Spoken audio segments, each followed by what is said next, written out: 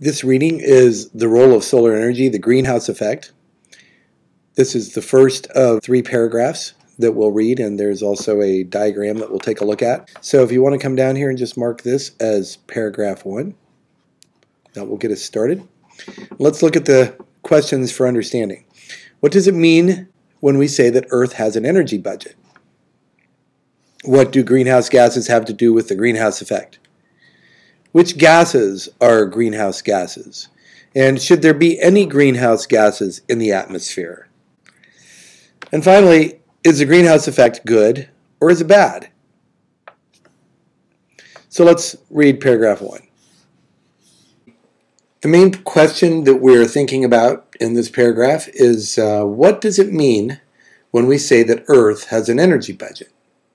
So Earth has an energy budget.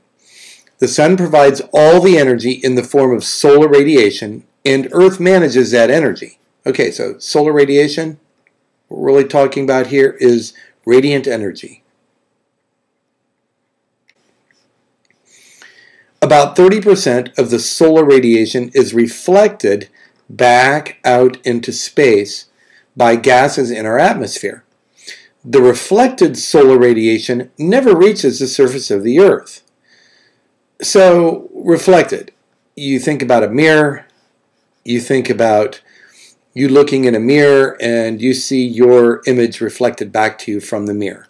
And in this sense, some of the radiant energy entering Earth's atmosphere from the sun is in fact reflected back. So if we think about the sun, here's atmosphere and some clouds in the atmosphere. We have some solar radiation that comes through. We have some solar radiation that is reflected back out into space, not just from the clouds, but also from dust and dirt in the atmosphere. So dust and dirt in the atmosphere will also reflect some of that radiant energy back out, while some is getting through and going all the way down to the surface. So about 50%, or 1/2 of the solar radiation from the sun actually gets to the atmosphere and the clouds and strikes Earth and is what? Absorbed by Earth's surface. And so absorbed means that there is an energy transformation,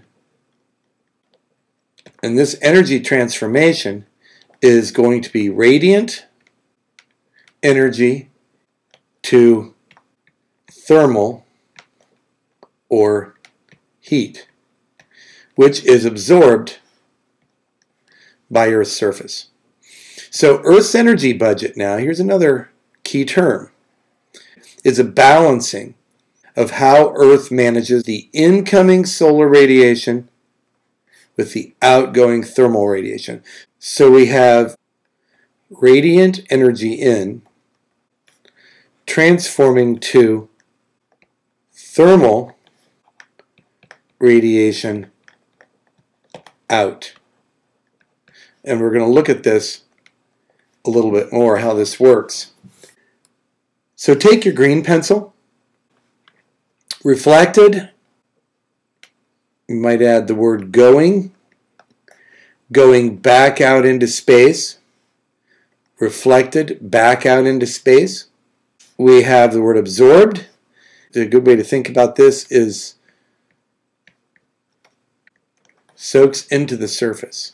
And then Earth's energy budget, a balancing of incoming solar radiation and outgoing thermal radiation. Key words here. Also, keep this in mind. Solar radiation is really radiant energy. That's pretty key as well. So take a moment right now, and I want you to make sure you have your paragraph marked because I'm going to move on to the next paragraph.